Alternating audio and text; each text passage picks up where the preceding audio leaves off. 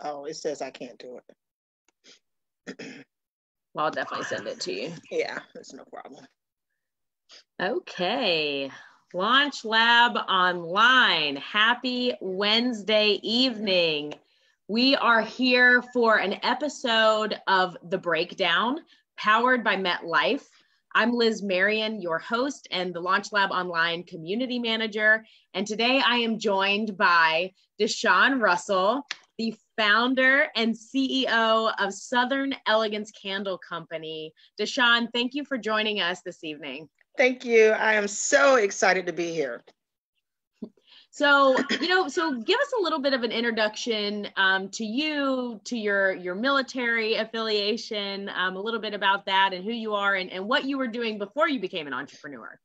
So my name is Deshawn Russell. I am the owner of Southern Elegance Candle Company. We make Southern-inspired home fragrance products. At the moment, we're looking to expand that product category in 2020. And I am a military spouse. I have been married to I was married to my ex-husband for 22 years.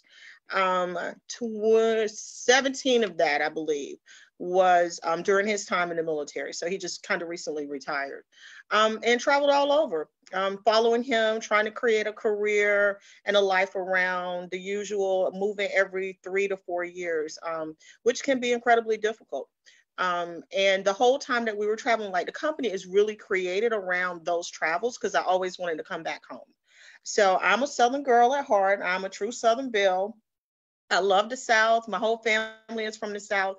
And when we finally settled, like I created a whole company based on me wanting to come back home. And that's basically how the company got started. I was working as I'm going to simplify the story. I worked in education. I've worked as a teacher coach, an administrator. I was working on my doctorate at one point in time because I just knew that I was going to be like a principal and I was just going to be this fabulous superintendent of schools one day.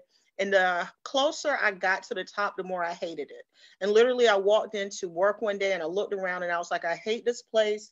I hate this job. I hate these people. I can't take it no more. And I quit. And everybody, this is like 22 years in education. I think I was going through a midlife crisis. I was like 45. So I was just like, I got 40 good years left and I'm not going to spend it coming in no doggone classroom and working with these kids and they mamas. So I just quit. And everybody was like, what are you going to do? And I was like, I think I'm going to start my own company.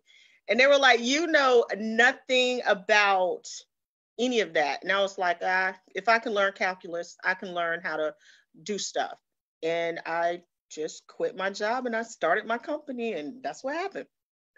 And you started Southern Elegance Candle Company. And so can you give us a little bit of background of exactly what the company encompasses and how long have you been in business?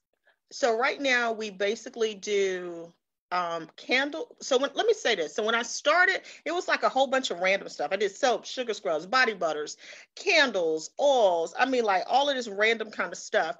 And then when I really, really got serious, I said, okay, number one, this is just like too much to manage as a company, especially like something that I didn't know what I was doing. So I was like, I'm gonna just be honest. I said, which one of these things can I make the most money off of? Like, which one of these can I charge the absolute most money for? And so with candles, if you position yourself it really depends on how you position yourself. So I said, we're gonna go with candles and I'm gonna charge the most money that I can possibly get for these candles. And that's how I ended up doing candles. And I forgot the rest of the question because too many people never charge enough money and they do too much stuff when they do product based. What was the other part of the question? Yeah, and we're definitely going to get into that. So I'm glad you touched on that. And actually, so my other question was just how long you've been in business and about that kind of journey. So 4 years, we've been in business 4 years, and we're we've been sold in at least 400 stores. We're probably in about 300 for sure. Right now, a lot of grunt work, a lot of luck, a lot of praying kind of got me there. But when you're ready, people show up and then you're able to do things. But it's all about being ready to move into those different spaces. Well, and something that I want to discuss with you, especially in this group, we do have a lot of product-based businesses, and you mentioned this, that your company has actually changed quite a bit and evolved. And how has customer discovery driven that a little bit? And I do want to get into kind of the B2B versus the B2C, but how has the customer driven how you've changed, and what are the challenges of being a product-based business literally with inventory? Okay, so there's two parts to your question about the customers and about the inventory, because I want to hit on both of those. Number one, you have to know who your people are. So with my company, it's kind of really easy because it's like people that live in the South or are from the South. And so we built the whole company around Southern living, Southern agriculture, Southern sense. So for us, our people naturally gravitated to the brand. So out the gate, I established a very strong brand that's easily recognizable. And if the product is for you, There's no confusion when you show up and smell one of our candles and you read our story, and you just know that this product is for you. Mainly because people always say, oh, this reminds me of my granddaddy, or this reminds me of my grandma, or when I was growing up, I had a magnolia tree, or I remember as a kid sucking honeysuckles, or we got pine trees in our backyard right now. This is how it smells outside. So you immediately know that the product is for you. So I created a product for a very specific group of people. So that brings me into the product. I only sell what my people like. I sell scents that I am not even a big fan of because I know my people like those. So I give them what they want. And in turn, they keep coming back to buy more and more because they're like, oh, I loved your pine. Let me try the honeysuckle. I didn't really like the honeysuckle, but let me try the coastal waters. Oh, I love the coastal waters. So what you get is you start getting repeat customers because they know the brand, they feel connected to it, and they know that you're going to introduce something that really resonates with them. So by keeping everything all about my customer and knowing exactly who my customer is, that helps the company grow in two ways. Number one, because my people keep coming back. But number two, when stores see my brand, they see our story, they see our packaging, they know that their people are going to buy the product because we have the same end people in mind. So even though the B2B is a little bit different, the end result is the same person. So you got to make sure that you know who your people are. Who are you selling to? Why does your brand resonate with those people? And then give them more of what they want and less of what you think they want. I give my people scents that I know that they're going to love. Sometimes I ask them. So you just got to make sure that you always know who are you selling to and why. I love those few points that you made specifically, and it all really resonates with me about the connection you have to your customer and how true to your brand you have been and what that brand and story brand is as well. So can you also talk about, coming to the realization of that messaging, because it's so personal for you, like you were saying, coming home, and staying true to that from beginning to end. So from day one to now year 4. I think that when you're authentic about, number one, who you are, like I tell people all the time, I show up just like this all the time. I don't care if it's a fancy meeting. I don't care if it's a trade show. I don't care if it's at work. Like I show up like this all the time. So number one is very authentic. So when you build that kind of authenticity throughout your brand, it's hard to sway from it. Like when we're getting ready to introduce a new scent and we need a name for it, like we already know what this brand is about. So it's hard not to I don't know, it's just so, when you know your brand and you know your people, it just keeps you like right here. This is the space that we need to exist in. When I see people, when I get advice from, oh, I better not call nobody a Yankee, but just joking. When I get people from like outside of the South and they start telling me, oh, you need this kind of candle, I just be like, I'm not even listening to that because I'm so focused on what I know to be true about me, about our people, and about the company. So I don't, like I said, when it's authentically, built, you never have that issue. You just never have that issue. Absolutely. When you And don't know what you're doing or you don't know who you're selling to, you just kind of waffling all over the place. That's when you have that issue. absolutely. And us Southerners are transplanted everywhere. Yep. I love having my front porch scent in California. It reminds me of home for sure. Mm-hmm. So what are some of the, also with a product-based business, specifically, with inventory and overhead costs, what is different, do you think, about having that's a challenge for an entrepreneur, especially a first-time entrepreneur? Oh, I have made so many mistakes with that. And I think that with a product-based business, it's going to take you not a lot longer to make money, but it's going to take you a little bit longer to make money than a service-based, because I do carry inventory. And it's just a balancing act. I think the hardest thing is to make sure that you have enough money coming in to cover all of your expenses. So I have a bottom line number that I know that I have to have every single month to pay the bills, to order new supplies, to pay my employees, to pay taxes, to pay incidentals that, the website or whatever it is. So I have a bottom line number. And so that number, making sure that you are meeting the sales for that number every month can be difficult. And the more you scale, the bigger that number gets. So it's difficult to always have inventory. One of the things that I'm learning is marketing is very important. And I don't know if it's, as a Southerner or if it's as a woman, like I kind of shied away from buying telling people to buy my thing. Now I'm like, buy the freaking candles. Like I'm telling everybody all the time, I make candles, buy my candles. Here's my website. We're coming up with a whole marketing calendar for 2020 where we are focusing on telling people to buy our candles.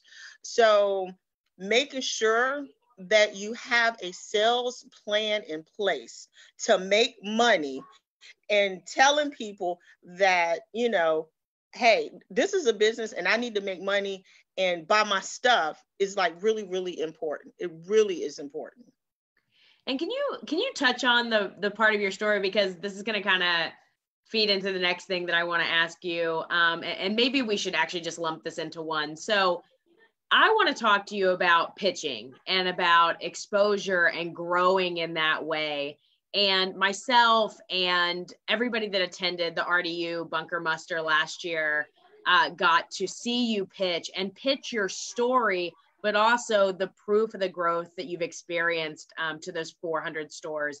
So can you talk about first just the part of your story about the very beginning of making these candles and what that physically was like, and then we can talk about pitching and what that's also done for your business.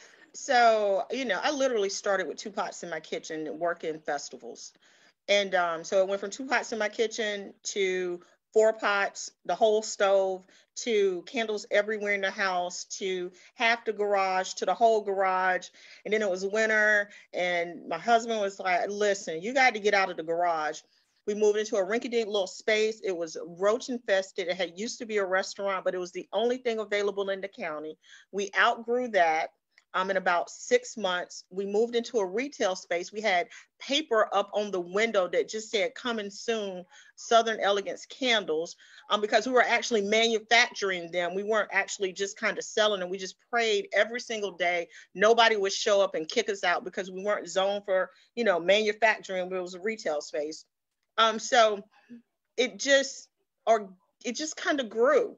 And I always go back to, it was just well branded, not to kind of pat myself on the back, but because if it is well branded, your people will find you and you will grow. The stores that cater to your people will find you and your brand will grow. So it grew very organically the first couple of years, because it was just, when people saw it, they knew that it was for them and they would buy it. And that just really goes back to branding. And I love how you keep coming back to that, and that truth and authenticity that you've had with your brand. So let's talk about, the growth of your company and how, programs like pitch competitions and bunker labs and your network And those things have helped you grow your business, you know, and to those 400 stores that you are now currently in. Oh man, listen, I cannot even put into words. Okay, first off, when I showed up at the pitch competition, I'm sure me and nobody else in there, when I first showed up, I'm sure nobody thought that I was going to win. I was up against like people that were doing really, really, really dynamic things. So for me to show up, you know, this little girl with these little, you know, home candles and sprays and whatnot, you know, people were kind of like, what? Like, what is this? But then when I told the story, it didn't matter where people were from, they could relate to the story. It's a great product, like, but I tell anybody, it could be soap. It doesn't, the product doesn't matter. It's the story that really just draws people in. And when I talk about my grandmother starting churches under trees, you know, back in the day, because, you know, she was Black and a woman, and where was she gonna, she couldn't go to the bank and get money.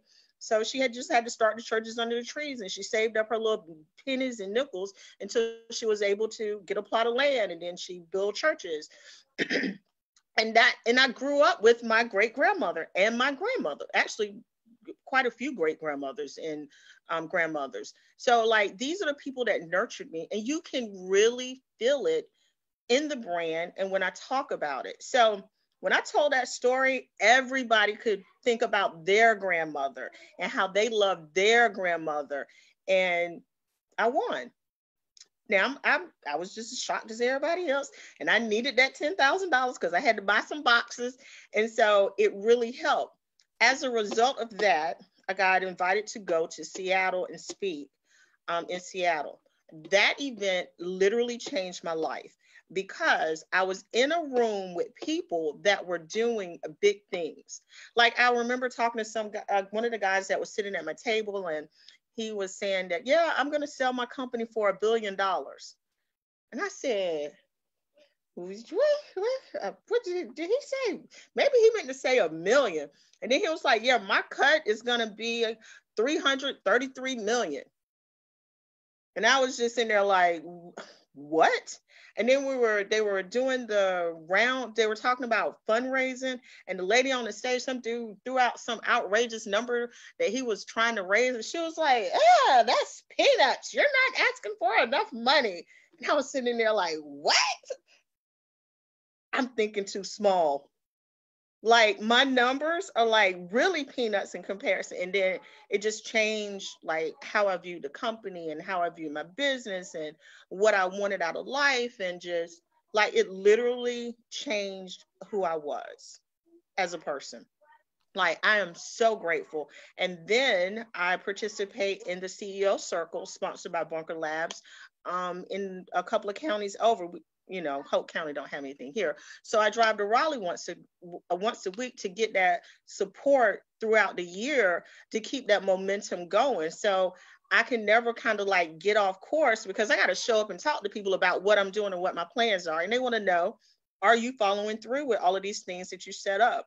So Bunker Labs has just been phenomenal in helping me shift from being a teacher to a entrepreneur to a business owner.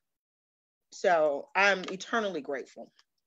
And to a CEO as That's well. Right. I'm gonna be rich one day. Y'all gonna be like, we remember her. I love that. I love that input though of, you know, just to reiterate of being in a room with other entrepreneurs and how important that is and how that can change your perspective as well, you know, of what your company can be, especially with a driving force like you behind it.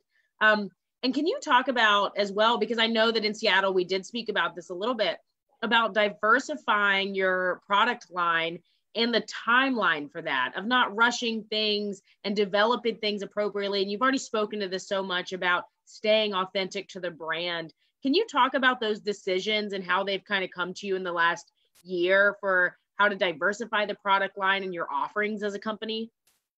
So I always recommend that people start small. Make sure that people want your widget. Whatever your widget is, you got to really start with one thing. So we basically started with a mason jar candle. Then we said, okay, we can sell this. let's add another size. So we added another size candle. We didn't add another product. We just offered another size.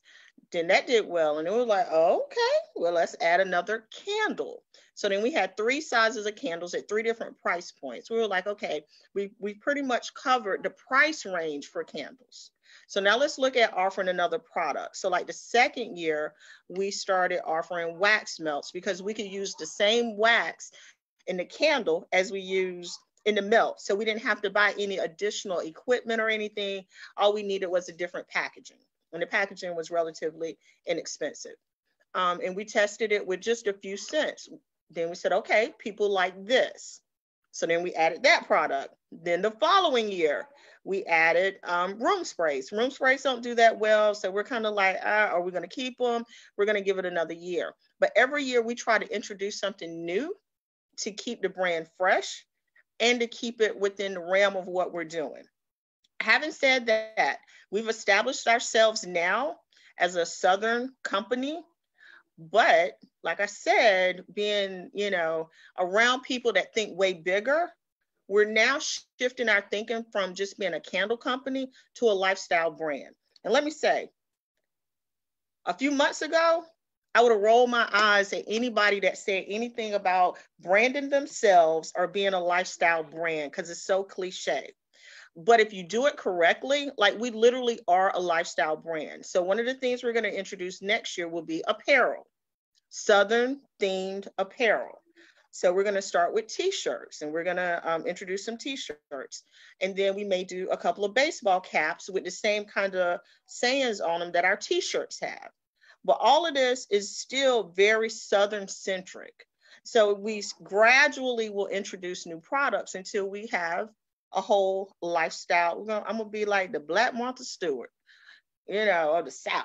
So we're going to have a whole extensive line of products, but it's still going to be based off of what our people want, and we're only going to sell them what they want.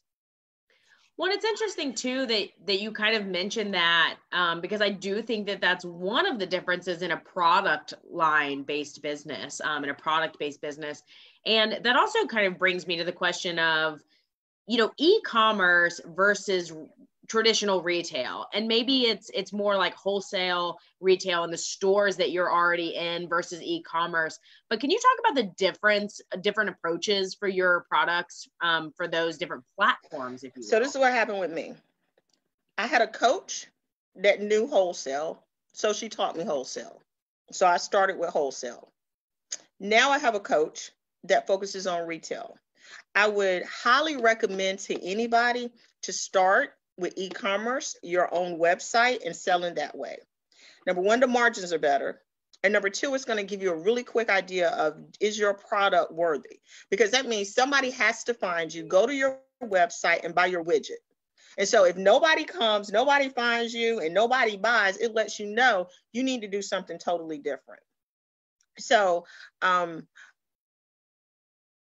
I try now to encourage people to have a balanced approach where about half of their sales are coming from retail and the other half are coming from wholesale. We're very imbalanced right now with the bulk of our sales coming from selling to stores. So in 2020, we're going back and we're just going to focus on direct to consumer. So spending a lot of time optimizing our website in terms of SEO, but I have some really different thoughts about SEO. Making sure how it is laid out is easy to order from. We've gotten some feedback that is not the easiest to order from. Making sure that the feel of it when you land there is the Southern inspired and Southern culture kind of thing that we want. So we're really doing a lot to push people to our website. And then we're going to use social media to really talk to those people. So through our Facebook group, our Facebook page, our Instagram page, our Pinterest, it's all about speaking directly to our consumer and then driving those people to our website to buy our products.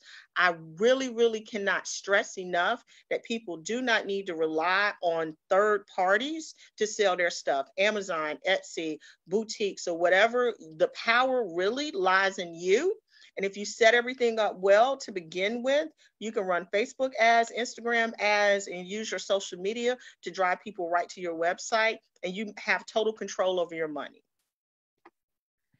I love that. I love that point. And, and I do want to ask you this of when you started this company 4 years ago, you talked so much about your lessons learned. And I think, that's for every entrepreneur in this journey. And I'm sure there will be more in the future, but what I wish I would have known before I started a company?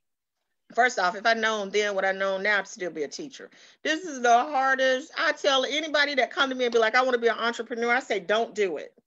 And if I can talk them out of doing it, then they don't need to do it, because this is the hardest thing that I have ever had to do in my entire life. I didn't collect a check at all for the first 2 years, and I barely, excuse me, collect a check now from the company. So that's the other thing. Like, there is this misconception that you're going to start a company and you're just going to be rolling in the dough. Even people that are rolling in the dough, company wise, they don't personally make a lot of money. So that's like the first thing that I would tell people. Like, you better have the right mindset, and you better talk to some people that are for real doing it, not these internet gurus that's going to tell you how to make $100,000 the first month. Like, don't talk to them. You talk to some product-based people that are in it and grind it, and talk to them. So that's the first thing. Like, really having a realistic expectation of what it is that what does it take to build a multi-million-dollar company. It's one thing to have a side hustle that you just, making a couple of $1,000s a month, selling, stuff at the flea market. It's another thing that you want to do 30, 40, $50,000 a month in sales. It's a whole nother ball game. So have realistic expectations. And the other thing, I wish I had just trusted my gut more. I felt like I didn't know what I was doing because I used to be a teacher, and who am I to make these hard decisions? And now looking back, I would be so much further along, and a lot of mistakes would have not been made had I just said no to a lot of things. But I didn't know what I didn't know, and I thought other people could do it better than me or manage it better than me or whatever. And that is so not the case. Most people are quite capable of doing a lot of the stuff that needs to be done, or they are smart enough to learn it well enough to tell somebody else to do it. But I just turned a lot of things whole hog over to people and hoped that they would be able to do it better than me, and wasted so much time and money with people that really did a way worse job than I would have done with my limited knowledge. Just trusting your gut, and just trusting it's your company, it's your baby. You know better than anybody else what to do with your company. Thank you so much for making that point. I love that. That's great, of just, having the resolve to make those decisions, and being capable, right? So what's next for Southern Elegance? I know you talked about apparel, but world domination. And I'm not exaggerating. Like, I'm joking, but I'm not joking. Like, I'm joking, but I'm not joking.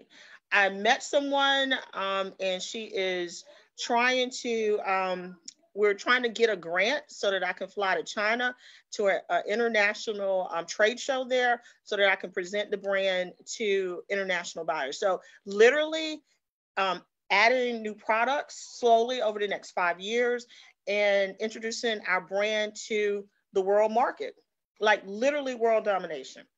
And let me tell you this, 6 months ago, like, I would have never thought that I would be in this place. But when you are ready, people will show up and help you. So the one thing that I cannot stress enough is that get your branding together, get your photography together, get your packaging together, and then just show up. And everything that you need, people will just say, hey, this is beautiful. Would you like to do X? And you're ready, and you can just go, yeah, come on, let's go. So literally world domination. Sean, I love that. And I want to ask you one more thing, because I think world domination is a great point to end on, especially for Southern Elegance. And so for our entrepreneurs that are in this group, that are early stage, idea to first invoice, what is your advice for them at this stage of entrepreneurship? Don't quit. Do not quit. Do not quit. It is going to be the hardest thing that you have ever done in your entire life. And I tell people, entrepreneurship is scorched earth. especially if you're going from one thing to, I worked in education for 22 years. I use all of my savings. I use my retirement funds. So the first thing that got burned all to hell is my money, and then my time, and then my health, and then a whole bunch of relationships, because I wasn't hanging out. I still don't watch TV because I was working so hard building a brand. If you're not willing to sacrifice almost everything, then don't do it. If you do it though, and you get past that scorched earth, you have to remember, nature sends a lightning strike to burn everything down for it to grow back fresh.